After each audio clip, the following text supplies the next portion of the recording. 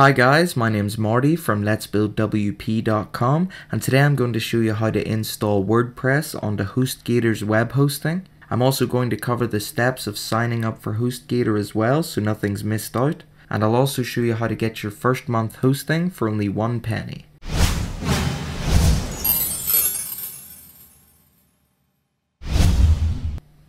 Okay, so the first thing you need to do is open up your internet browser and go to www.hostgator.com, or alternatively you can just click the link below this video.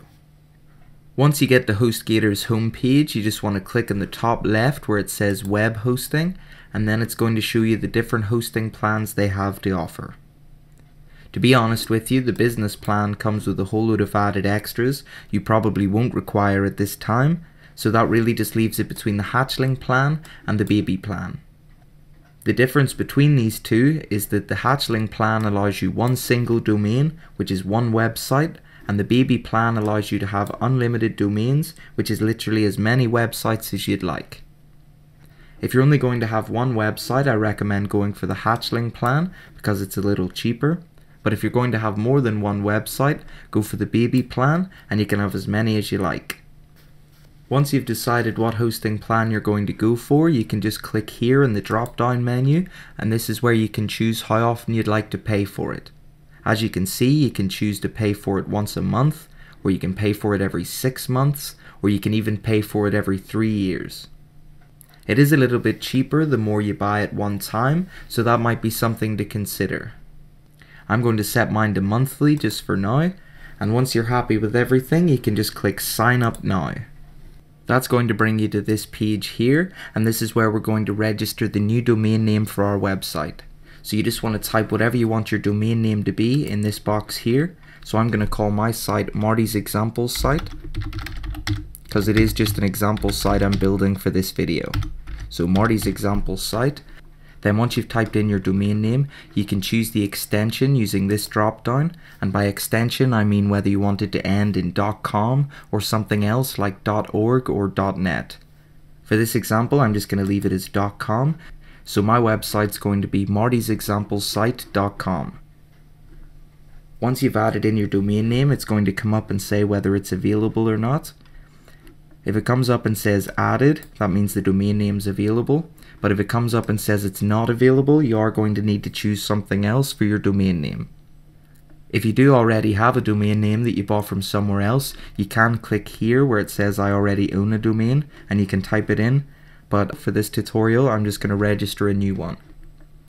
Once you've added in your domain name, you can check the box beside any other domain extensions you want to buy as well. So you could buy .com as well as .org at the same time, but I'm just going to buy the one, which is martysexamplesite.com. Once you're happy with your domain name, if you just scroll down underneath, you'll see it says choose a hosting plan. Just double check that your package type and billing cycle are both correct. So I choose the baby hosting plan and monthly billing cycle, so these are both right. Then underneath you can choose a username and security pin for logging into the site. Under that, it's going to ask for your general billing information, so you just type in your email, first name, last name, things like that. Your company name, as it says, is not required. Once you've typed in your general information, on the right hand side, you can choose whether you want to pay using a credit card or PayPal. I normally use PayPal myself, but you can choose credit card if you want. Underneath that, you're going to see it says add additional services. I personally just uncheck all 3 of these boxes, but you can have a read through them and see if any of them interest you. Underneath, it then asks you to enter a coupon code, and you might see there's already one entered in. You can see here it says Snappy. The Snappy coupon code is worth 20% off, but as I said, I'm going to show you how to get your first month hosting for only £1. To get your first month hosting for only £1, just change where it says Snappy to Building WP1. That's all one word, Building WP and then the number 1. Once you type it in, just click here where it says Validate, and you'll see that the price is now reflecting the discount. So it's $12.95 for your domain name, and then only £1 for your first month hosting. I do also just want to draw your attention over here to show that you also get access to their 24/7 phone, live chat and email support, which is great if you run into any problems. And they also come with a 45-day money-back guarantee. So if you decide that running a website isn't for you, you can just contact HostGator and they'll refund you for both your domain name and your hosting. Once you're happy with everything, you can just click here in the box beside where it says I have read and agreed to the terms of service, cancellation policy and privacy policy, and then just click check out now. I'm just going to pause the video for a minute while I fill out my information up here, and once I'm done I'll restart the video and we can click check out now together. So I'm just going to pause the video now and I'll be right back. Okay, so that's me now back, and I filled out all my personal information above, and I'm going to click check out now. Only it turns out that HostGator have slightly changed the way their site works, and now when I click check out now it's going to bring me to PayPal. So I'm going to pause the video again. After I click check out now, I'm going to fill out my PayPal information and then I'm going to restart the video. So if you just want to go ahead and click check out now, this is where it's going to ask you for your billing information, so just fill out that. And once you've done it and submitted it, restart this video and I'll be on the same page as you. Okay, so that's me now back, and as you can see I'm on this page that says welcome to the HostGator family. Hopefully you're on the same page, and if you are, you'll see underneath it says check your inbox for the welcome email. So just head on over to your email inbox and you'll find this email that says thank you for choosing HostGator. If you click in there, you'll see it says thank you for your order with HostGator. You can now log into our online billing system to manage your account. It then gives you a link to your billing portal, your login name and your password. This is an important email, so keep it safe, but it's not the email we need at the minute. If you just go back into your inbox, you'll hopefully have this other email that says your account info. It sometimes takes a few minutes for this to come through because they do have to get your account set up. So if you just leave it a couple of minutes if it hasn't showed up and refresh your emails, it should show up. So once you get this email that says your account info, just click into it and you'll see here it says your control panel with a link, and then it also says your username and your password. So for now, this is what we're going to do. We're going to click this link beside where it says your control panel, and this is where we're going to log into the HostGator CPanel where we'll install WordPress. So just click on the link beside where it says your control panel, and then go back into your email and copy your username and then paste it in, and then just do the same for your password as well. Just highlight it with your mouse, right click, copy, and then paste it into the CPanel login screen.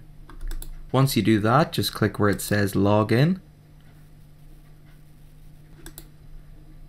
Then once you're logged in, you just want to scroll down to where it says quick install. It's just under where it says software and services.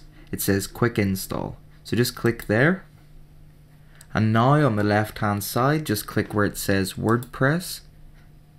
And then if you scroll down on the right hand side, you'll see here it says install WordPress. Just click there and it's going to bring you to this form where you want to choose your domain name from this drop down. You should only have the one if you've just signed up for your hosting now, but if you've got more than one domain name, just choose the main one you're wanting to use for now. Where it says install path here, I would just normally leave this box blank. I'll explain to you what it does. If I was to install martysexamplesite.com with something typed into this box, say I typed in the word blog into this box, I would actually be installing WordPress onto martysexamplesite.com/blog. If someone went to martysexamplesite.com, there would be nothing on it. It would actually just be on /blog. So you want to leave this box blank, and that'll make sure that it goes to the right domain name. Then underneath where it says admin email, you just want to enter in your email address. Then where it says blog title, this is literally just the title of your website. Don't worry, this can be changed. I'm just going to type in Marty's example site. Then it's going to ask for admin user. This is maybe going to show up in a few different places, so you want to write something like either your first name or admin or something like that. I'm just going to type in admin. Then for first name, just type in your first name, and last name, obviously type in your last name.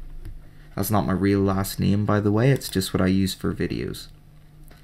Then once you've typed in all your information, you can just click here where it says Install WordPress. Once it's installed, you can see here at the top, it'll say your install is complete. Click here to view your notifications. So just click on that bar, and then here on the right hand side, just click where it says My Installs. Now here you'll see it says your domain name and admin login. So just click here where it says admin login. That's going to bring us to our new WordPress installs login screen, where we're going to type in our username and our password. So our username we just set up.